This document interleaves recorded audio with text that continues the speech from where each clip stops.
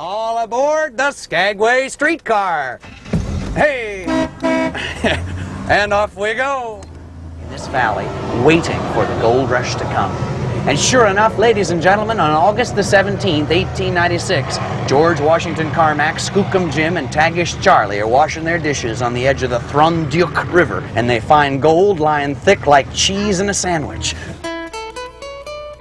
30 to 40,000 people arrived literally overnight. They just came in a steady stream. I wanted the gold, and I sought it. Oh, I scrabbled and mucked like a slave. Was it famine or scurvy? I fought it. I hurled my youth into a grave.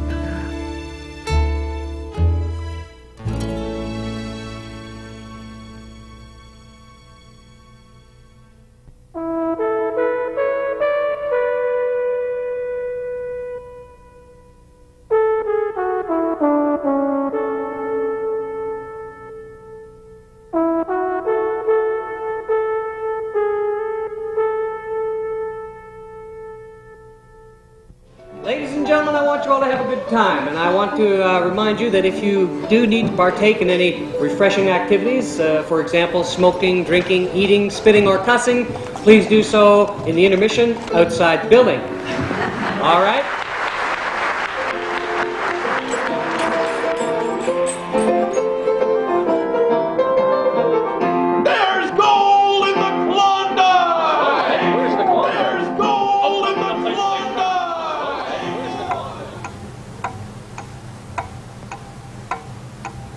August 16th, 1896.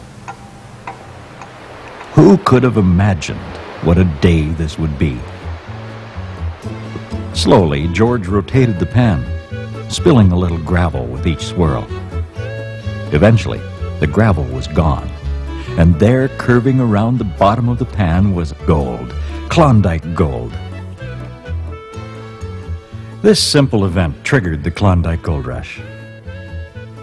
Next day, they staked 4 claims, 2 for George Carmack, the discoverer, and 1 for each of his companions, Skookum Jim and Tagish Charlie.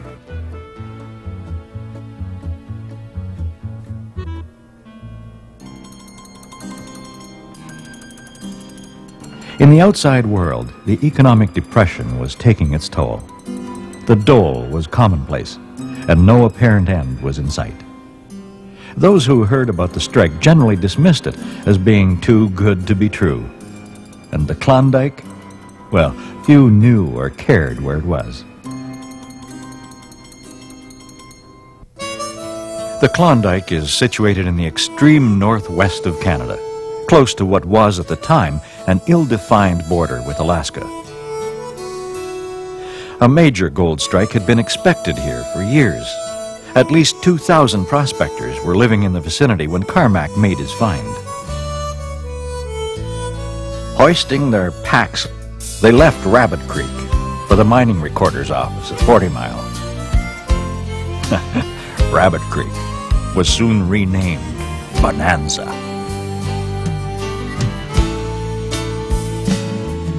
This simple event triggered the Klondike Gold Rush. The next day, August 17th, was proclaimed Discovery Day, an event that's still celebrated in the Yukon Territory.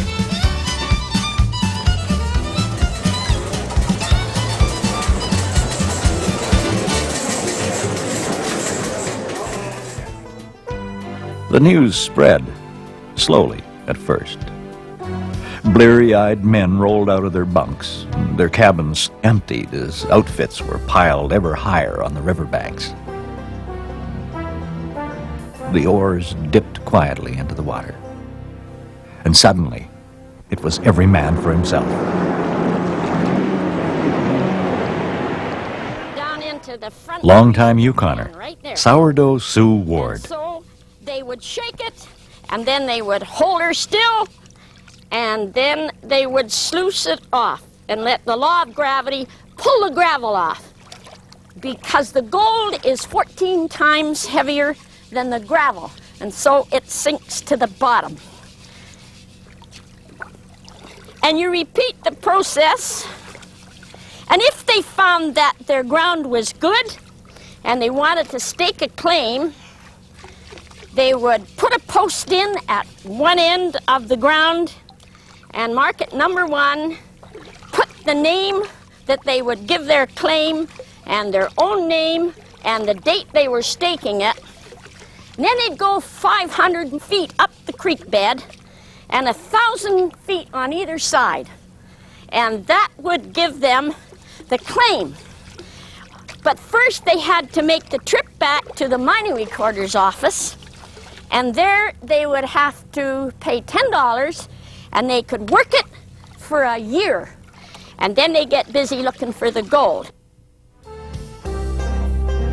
Within 5 days, 50 claims were staked. A month later, 200 were recorded. In the outside world, a jolt of major proportions would be required to shake off the pervading gloom and despondency. The jolt arrived on July 17, 1897. The North American Trading and Transportation Company's steamer, Portland, gave a blast from her whistle and eased into the Seattle harbor. Within minutes, headlines screamed, "A ton of gold in Seattle. You simply wash it from the creeks," they said. They said. They said. They said.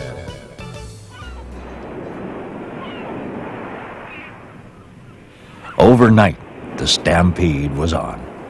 A gold-crazed horde surged north, up the west coast, in anything that would float. A strange madness gripped the world. Gold fever. At least a dozen routes were proclaimed to be the easiest, the fastest, and the cheapest. The outfitters' mercenary interests got the better of them. And so what if they were wrong? Few would ever be back to complain.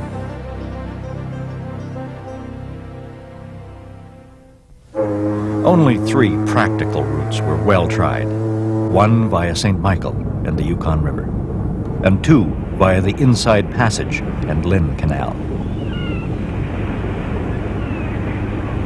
Skagway, a major port at 98, is still abuzz with activity. Here the stampeders, scalawags, and scoundrels landed on their way to the gold fields. And here they took the White Pass through Skagway, or the Chilkoot through neighboring Dyea. The Chilkoot has been immortalized in photographs. The thin line of men and women climbing the golden stairs has become a Klondike trademark. Now Dyea is quiet. Once a thriving town that vied with Skagway, it has almost vanished. In '98, both centers offered miners every amenity, and for a while, Dyea was well ahead. The alternative route was the White Pass, with Skagway at the trailhead. The town has survived the ravages of time, and it's now a major tourist center. All aboard the Skagway streetcar! Hey! And off we go! And ladies and gentlemen, on the 29th day of that month, the SS Queen, the mail steamer, comes around the point just like you did this morning and ties up against Captain Moore's brand new dock. 500 people become the instant population of Skagway.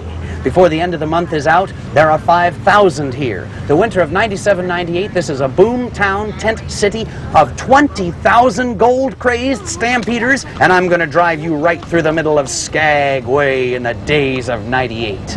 This is Broadway. There's 8 blocks of bliss laid out right here for your entertainment, folks. Will everybody get another couple pictures of their ship in the harbor, maybe themselves with the city in the background? We're going to make our way next down to the old Gold Rush Cemetery, where I'm going to introduce you to Jefferson Randolph Soapy Smith. All aboard the streetcar. As Skagway's population grew, so did the numbers of entrepreneurs ready to mine the miners. The gold seekers who disembarked from the ships were easy prey for the saloon keepers, entertainers, and gambling houses. Soapy Smith's gang of cutthroats and con artists helped increase the odds of being robbed, and in the process cast the image of Skagway as little better than hell on earth. Today, his abrupt rise to power and his equally abrupt demise remains one of the most fascinating of Skagway's stories. "My God, man, don't shoot!" he cried. Frank Reed, city surveyor and chief engineer of Skagway, man who laid out all the streets we've been driving on with his surveying transit, so straight and true. Mr. Reed was from Oregon. He had been a gunfighter, he'd been an Indian fighter, frontiersman. Frank Reed was up here with everybody else way ahead of their reputation when they got to Skagway. But that night, Frank had a 6-gun on his hip, and he saw Soapy coming down the dock, and he said, "Why should I mess with this outlaw?"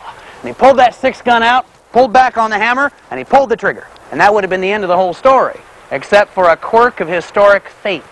The hammer of his pistol fell on a faulty cartridge.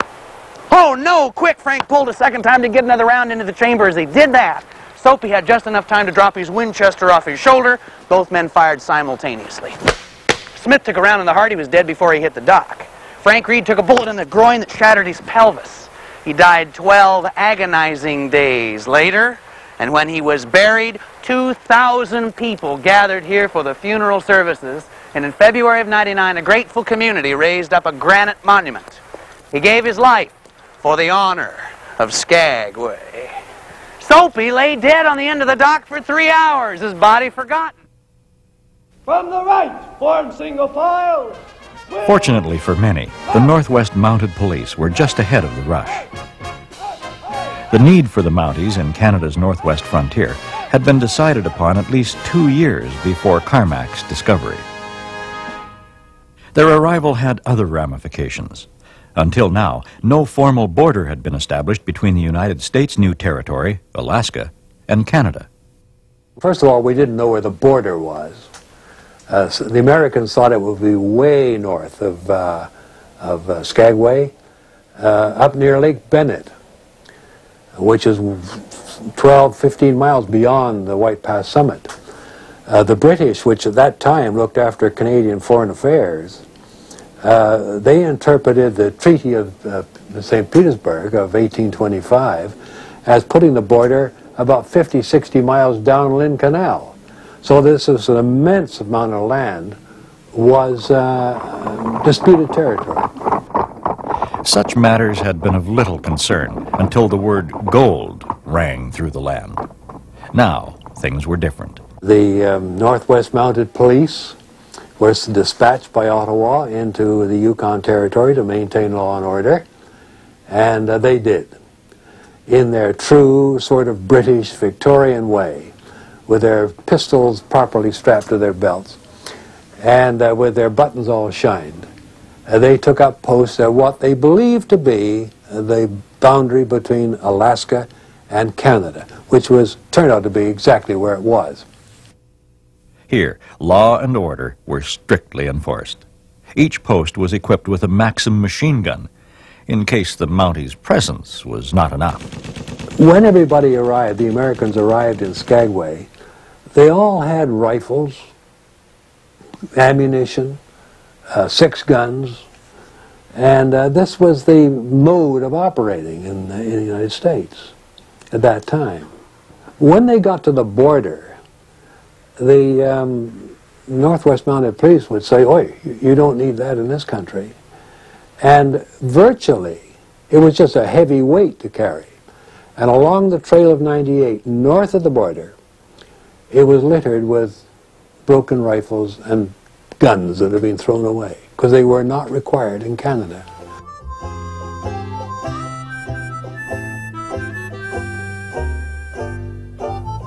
The law required each man to carry sufficient supplies for a year, a requirement implemented by the Mounties that was later credited with saving the life of many a luckless prospector.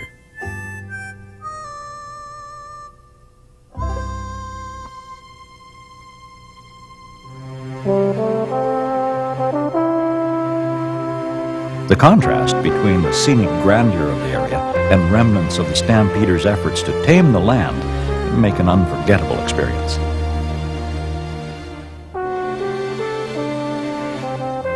The Slide Cemetery, sheltered beneath the trees of the Pacific coastal rainforest, is a poignant reminder of the unforgiving nature of the past. An avalanche on Palm Sunday, 1898, swept more than 50 men to their deaths. The trail begins close to the old town site, billed as the longest museum in the world, 33 miles to be exact. Every summer, the trail sees a constant flow of visitors. Accessible only by foot, the route takes from 3 to 5 days to hike. With few amenities, hikers need to be well prepared. This is actually enough food for like 7 days. 7 days.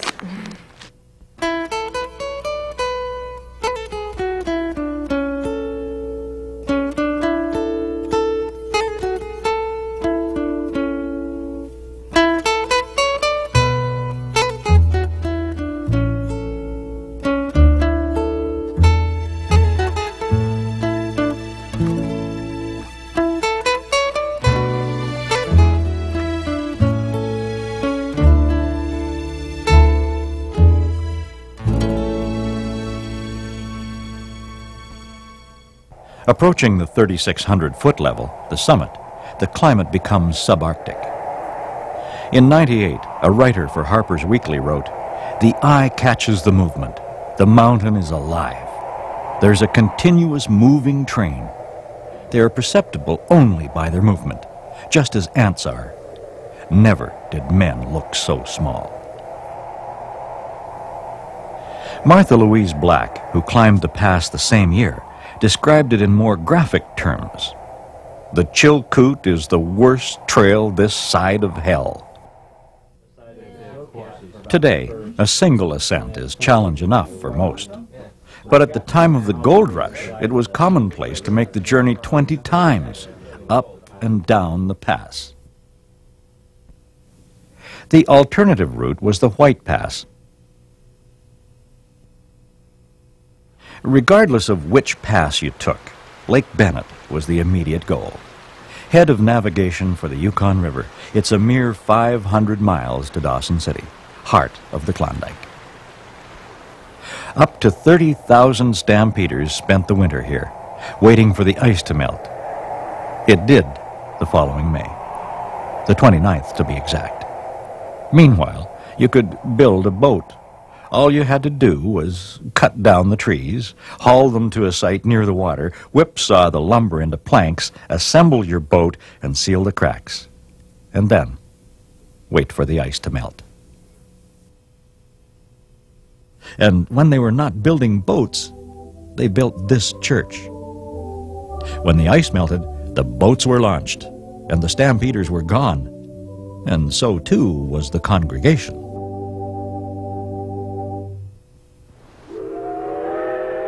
The 110-mile narrow-gauge railroad to Whitehorse, Yukon Territory, was completed in July of 1900. July 29th, 1900. The last spike was driven. After more than 2 years' hard labor, the White Pass and Yukon Railroad was open for business. The Daily Alaskan described the completion of the 110-mile marathon as an epic in transportation affairs of the North. The first passenger train is through. The first to make the continuous run from Skagway to Whitehorse. Too late for the majority of the stampeders, but not for the many thousands of tourists that travel the route today. I suppose the thing that I personally like about the White Pass is the fact that it's been operating all the way back through the gold rush. This is a direct link with the Klondike Stampede of 1898. I mean, these parlor cars, many of them date back to the 1880s and the 1890s. The right-of-way itself was blasted out of the side of the cliff during the Klondike gold rush.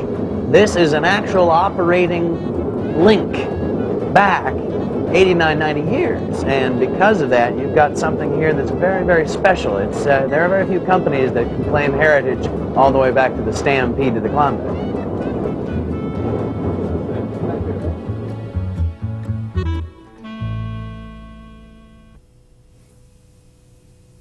Despite the questionable skills of the boat builders, the Mounties counted 7,124 craft and 28,000 people en route. While the trip down the river lacked the drama of the ascent of the pass, many lives were claimed by the turbulent waters. The fortunate ones who capsized and didn't drown frequently experienced an instant baptism in the icy water. One of the most treacherous sections of the river was just before Whitehorse, at Miles Canyon. In 1898, 150 boats were wrecked here in a matter of days. The solution was to portage round the rapids using a rough-hewn log rail tramway. At the north end of the tramway, a rest spot was provided. The site was called Whitehorse City. In 1898, this was a virtual tent town, and 2 years later, it was a major center, the northern terminus of the White Pass and Yukon Railway.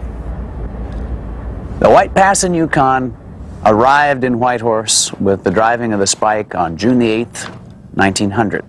When the rail was spiked down, the White Pass trains could connect to stern-wheel steamboats on the Yukon River, which would then continue on down 400 miles to Dawson City. The steamboats that the White Pass operated were early on the river with dozens of other companies' ships, but the buccaneering spirit of the time, driving freight rates so far down, made it impossible for anyone to make any money. The White Pass, therefore, went into the business in a big way. They actually bought out all of the steamers on the river and formed British Yukon Navigation Company, of which the Klondike, SS Klondike, was a flagship of that fleet.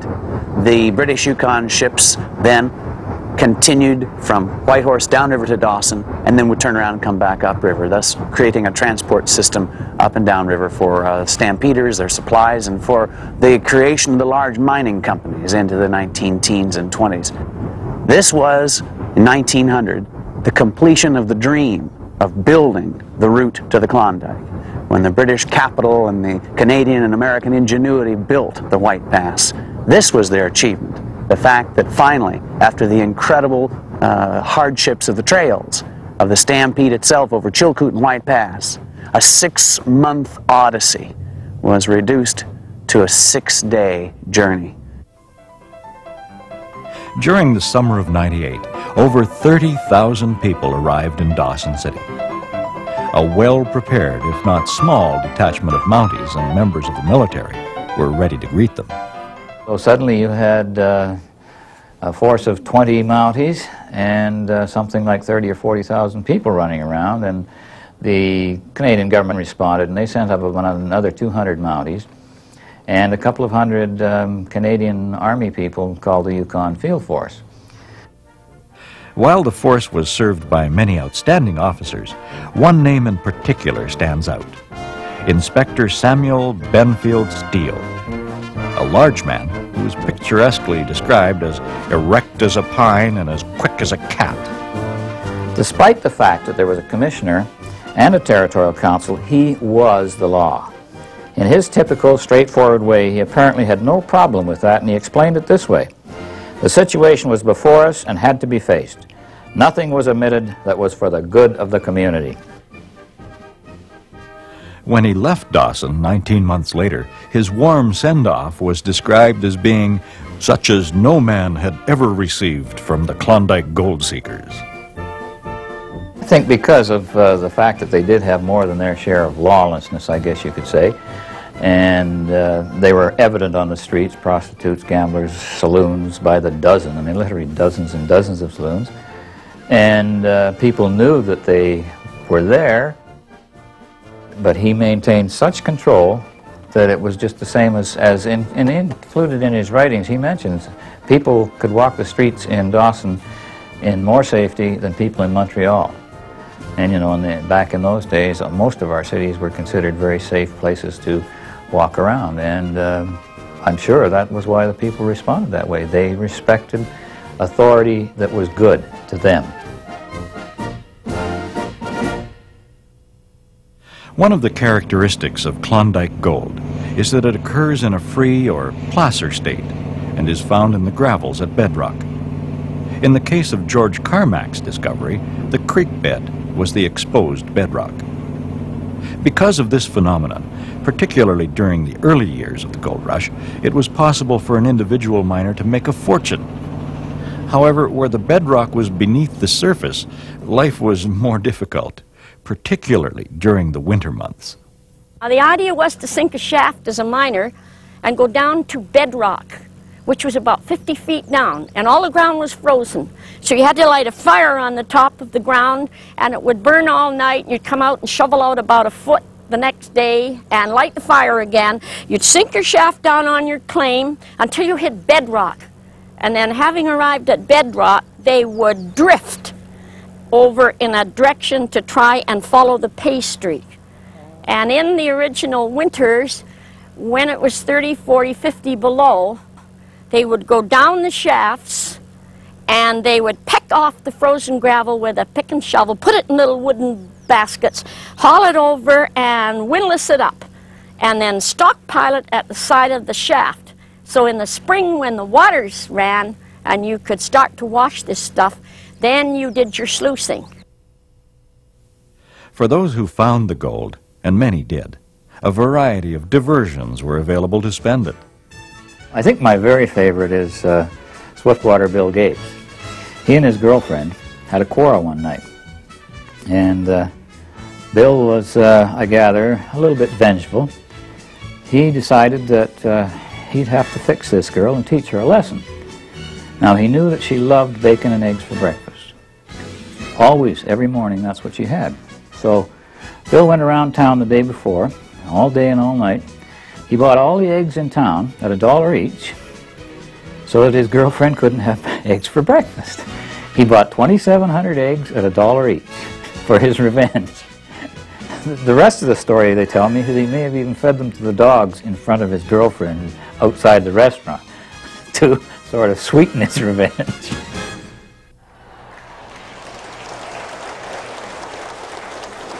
In July of 1899, a luxurious opera house, the Palace Grand, opened in fine style. It was built by the flamboyant Arizona Charlie Meadows, who brought everything here from Wild West shows to opera. Today, the Palace Grand is one of a number of buildings featuring turn-of-the-century entertainment that have been reconstructed by the Canadian Park Service. The spell of the Yukon was also cast on literary notables, such as Jack London and Robert Service. He's world-renowned for his poetry on the Yukon, on the north. He captures a sense of what it's like to live in the north and the kinds of feelings that one gets from the north. He also captures the spirit of the gold rush. The spell of the Yukon. I wanted the gold, and I sought it. Oh, I scrabbled and mucked like a slave. Was it famine or scurvy? I fought it. I hurled my youth into a grave. I wanted the gold. Oh, and I got it. Came out with a fortune last fall. Yet somehow, life's not what I thought it. And somehow, the gold isn't all. No, there's the land. Have you seen it? Say, it's the cussedest land that I know, from the big dizzy mountains that screen it to the deep death-like valleys below. Some say God was tired when he made it. Some say, oh, it's a fine land to shun, maybe. But there's some as would trade it for no land on earth, and I'm one.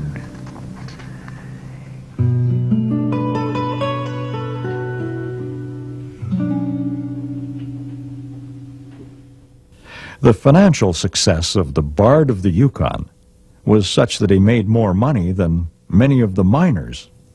As for George Carmack, the discoverer of the richest placer gold find in the world, he made a modest fortune, returned home to the United States, and continued to prospect. But a second bonanza was not in the cards.